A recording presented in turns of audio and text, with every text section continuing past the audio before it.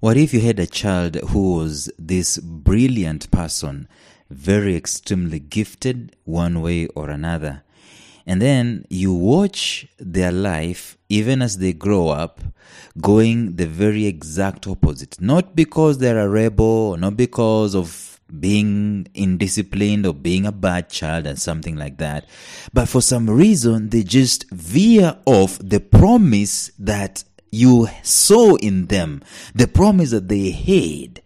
And instead of shining their light as you thought they would shine, and not just thinking, but you knew, you saw it in them, you saw their brilliance. For some reason, they're not that smart. They're not just the active child that they were. They're just dwindling. They are shrinking. What will you do? It will burn you up, isn't it? It will not settle you. You'll have to start looking for answers. And so in the podcast, we've been talking about ways you could be shrinking instead of shining. And that child situation I've just told you, probably at some point in time, it is outside of your control. And sometimes it does happen to some parents. But I'm talking about shrinking because of your own making. And that's what we're going to discuss today in this episode. Stay tuned. Welcome to the Life Signatures podcast with Lawrence Namale. Lawrence is a life coach, author, and keynote speaker who loves to tackle different topics on purpose, productivity, and resilience. His mission in life is to awaken all your boundless possibilities available in you. Life Signatures podcast is dedicated to bring to reality every single person who knows that deep down in their gut, there's got to be more to life than this. And now, here is your host, Lawrence Namale.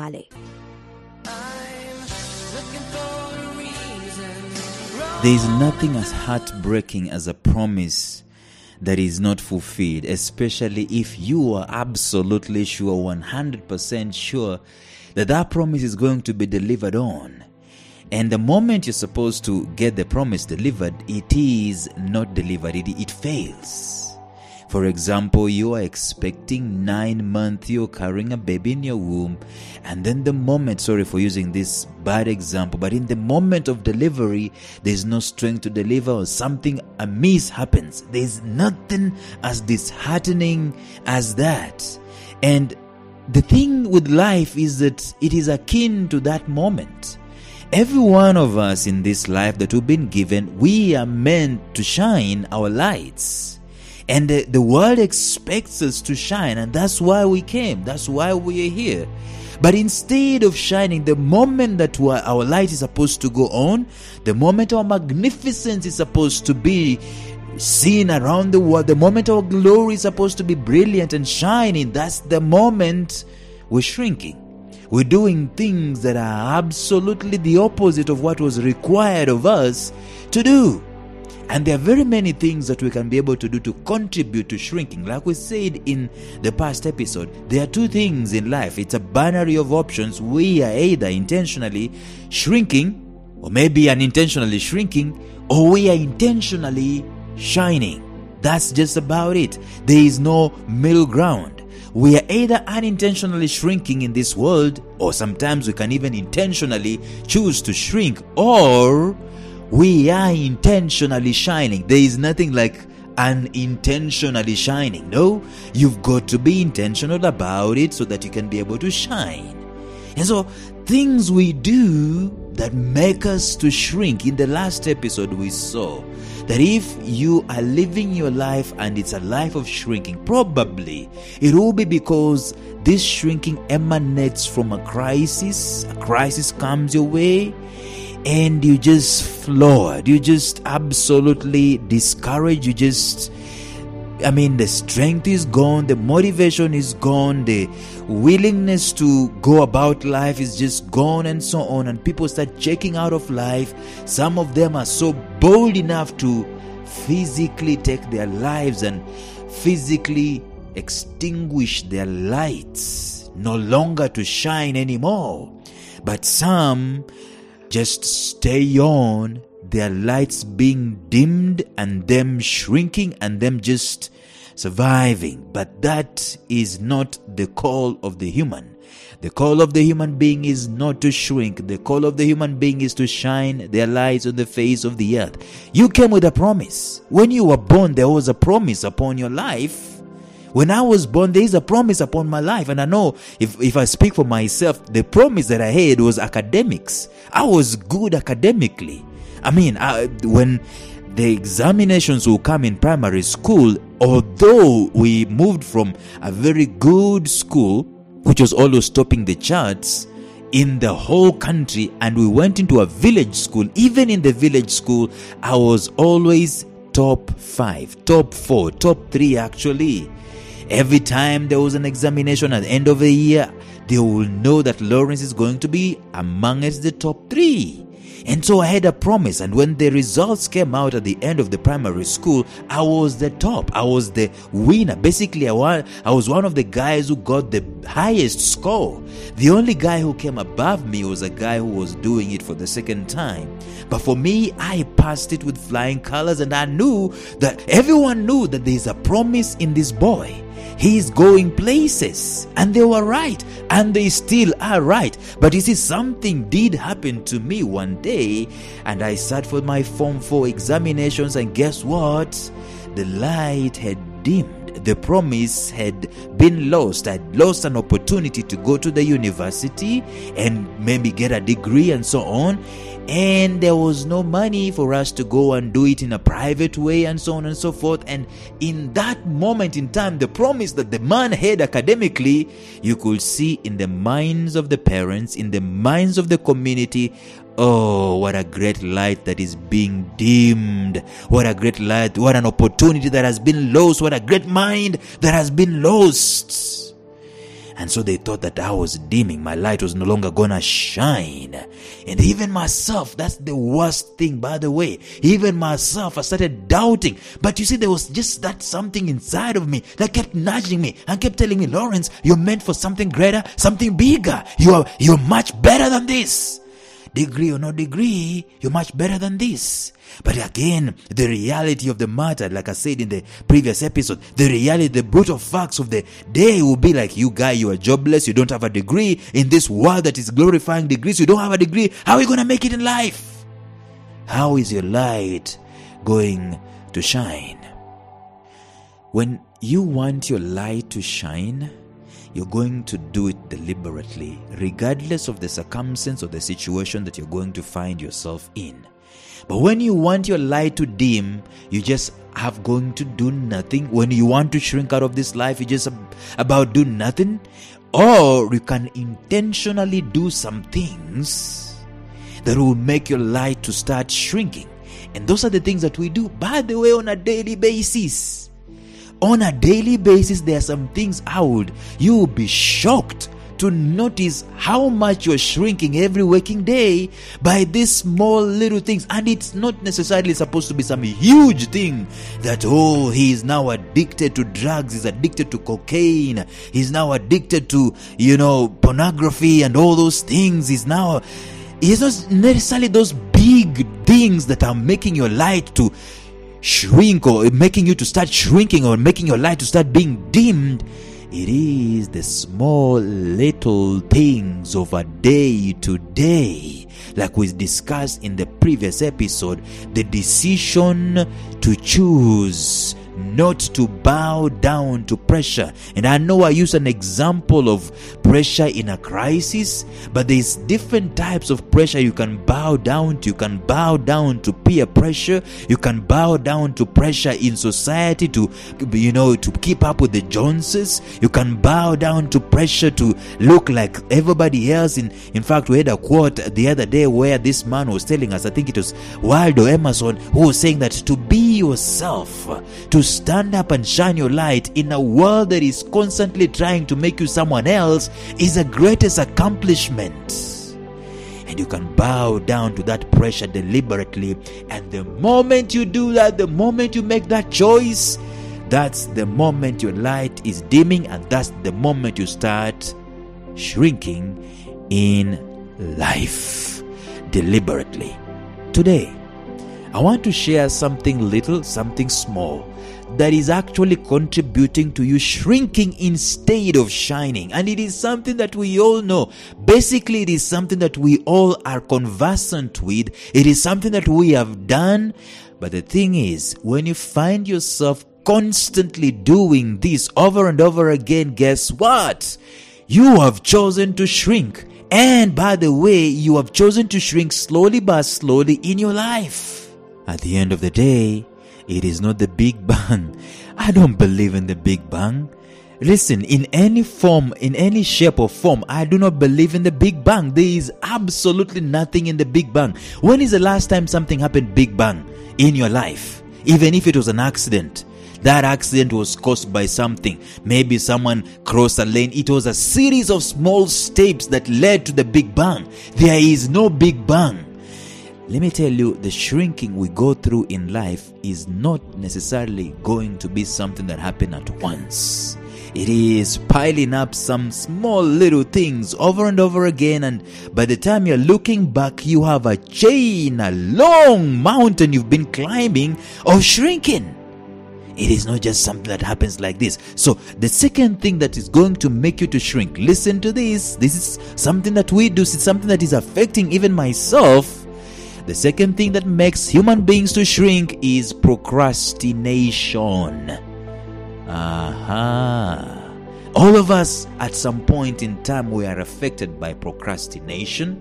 Sometimes we want some motivation, some inspiration to come before we can get out. We want to be inspired enough, and our gauge of inspiration is on full tank. That's when we want to act, and that's not ideal every single day. I mean, it's not going to be happening every single day to have a full tank of motivation and full tank of inspiration so that you can be able to do something. At times, it is just going to be grit.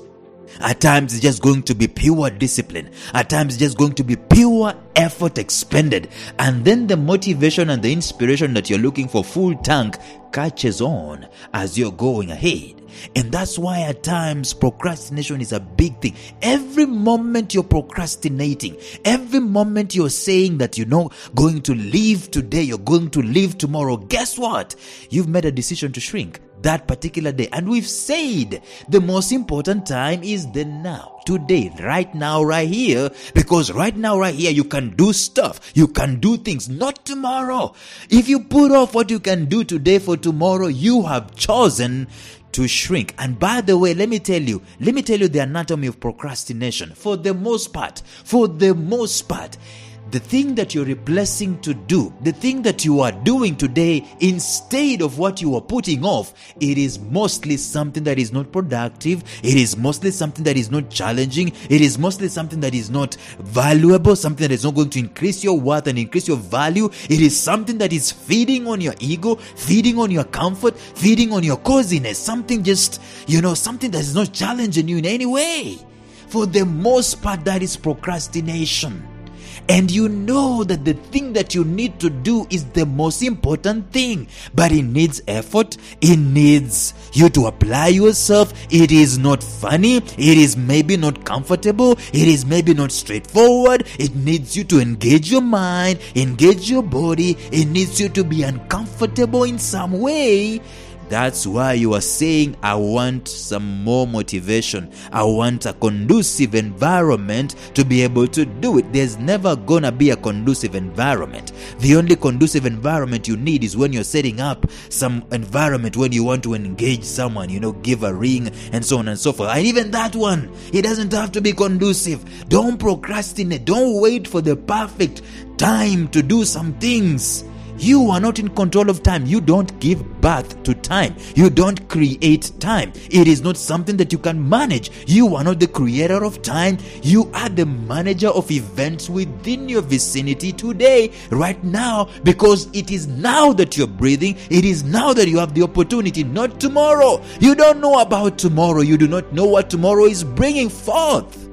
So every moment there is an opportunity for you to do something and you don't do it, you have chosen to shrink.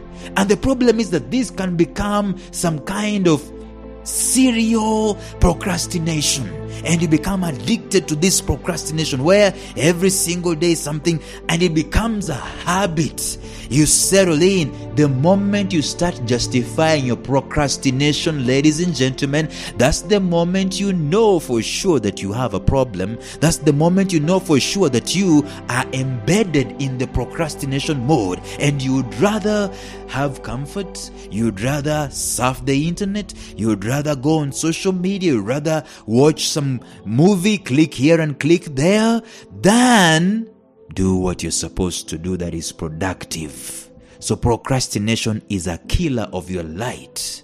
It makes you to shrink instead of shining. We procrastinate mostly because we know, quote unquote, that we are assured of tomorrow.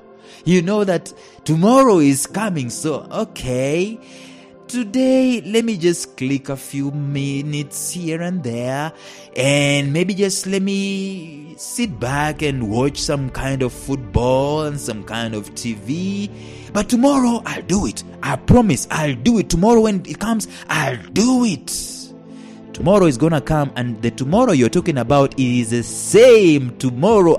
It is the same day as today, because it hasn't changed. It doesn't come purple. Tomorrow does not come in purple. It doesn't come in red. It does not come in yellow. It comes the same way today came. Same amount of minutes, same amount of hours. The only equation that is changing is you. You are growing or you are regressing. You are shining or you are shrinking. You are going up or you are going down. There is no middle ground. You are the person that is changing, not tomorrow, not the day. You are the most common denominator in it. You are the one to make the decision to do stuff. If you don't do it today, believe me, you have chosen to shrink. But I know it's very paradoxical, because on this very podcast, there's an episode where we shared and we said every new day is a day to start over. New mercies, new day, new promise, new opportunities to start over. But you cannot be doing that with procrastination. Every single day I have a new opportunity to start over, and then the day comes and you don't start, and you postpone and you procrastinate and you push forward what you could do today. You keep doing that and doing that. Every single minute you expend not shining probably is a minute that you will not recover. Someone say that the most conducive environment you can create to be able to do things is the environment of panic. Last minute panic. And last minute panic, by the way, does not give you a blessing, does not make you shine. It makes you only to survive. Someone said, only put off until tomorrow what you are willing to die having left undone. As in, it must be undone today. That's why I can do it tomorrow. But as long as today you can read a book, my friend, read the book and shine. As long as today you can hug your wife, my friend, hug her. As long as today you can pray. As long as today you have an opportunity and your mind has told you to exercise some spiritual discipline like fasting, fast. That's how you're shining. And your shining is not necessarily something that you're feeling good about. No. Some things that are supposed to be disciplining us. Some things are stewardship things that are coming with sweat, blood, and tears. But that's how we shine. Shining is not necessarily something that is going to be cozy, something that is going to be funny, something that is going to be easy to do. No, not necessarily. And that's why we are prone to procrastination. We always procrastinate that which is looking for blood, sweat, and tears, that which is looking for us to expend our efforts. We find ourselves procrastinating it. See, someone said, I can't think about that right now. If I do, I'll go crazy. I'll think about that tomorrow. That's procrastination. It doesn't help at all. You may delay, but time is not going to wait. Time is not going to delay. Procrastination is the thief of time, a big thief of time. Don't ever fall into that trap. Every moment you've catch yourself, every moment you find yourself saying, I will do it tomorrow, and you have an opportunity to do it now and to do it today, you are shrinking instead of shining. Nothing robs us of our power like procrastination does. Nothing breeds mediocrity, oh Lord, like procrastination does.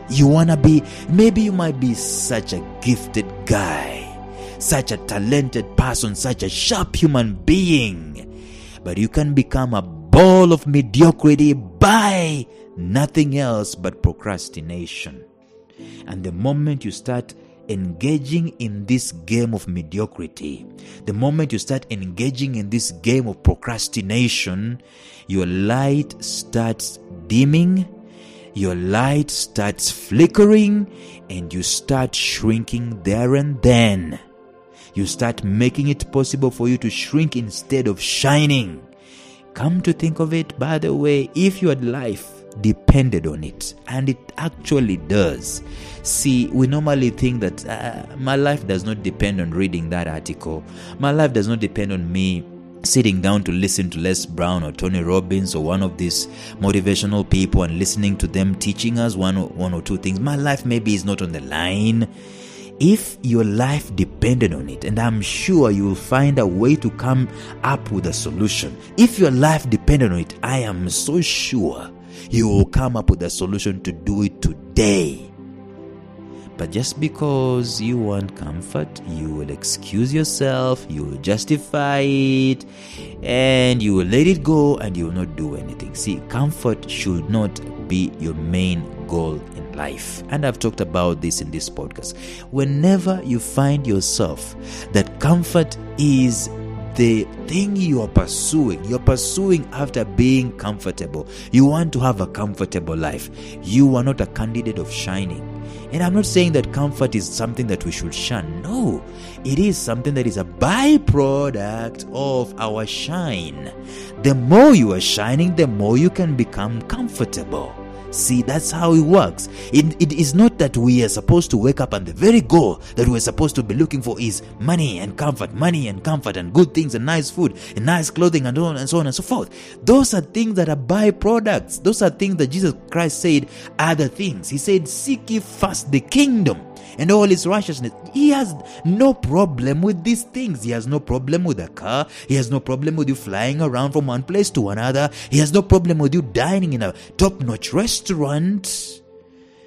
He has a problem with these things having you, and you procrastinating to do what you need to do today, and you having these things becoming a priority in your life. Comfort should not be your main goal in life. Solutions to problems, adding value, adding impact, adding influence on the face of the earth should supersede your need to become comfortable.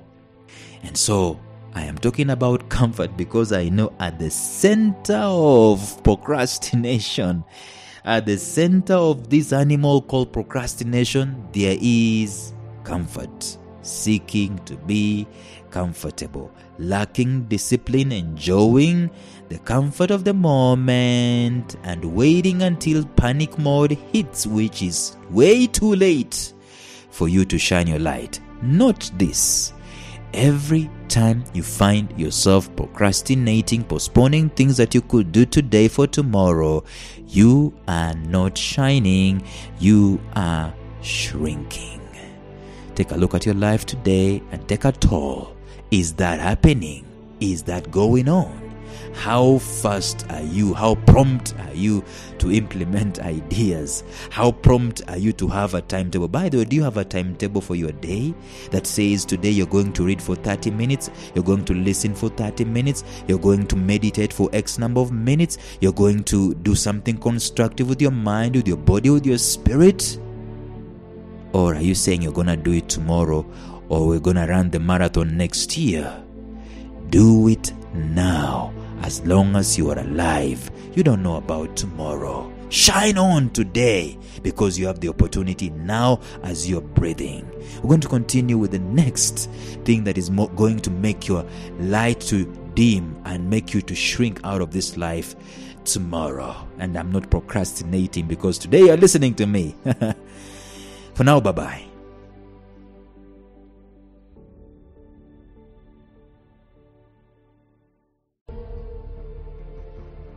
Thank you for listening to Life Signatures Radio. If you enjoyed today's show, subscribe to Life Signatures Radio on iTunes, Stitcher, or visit our website at lifesignatures.libsyn.com. Life Signatures Radio, fresh, clean, and inspiring.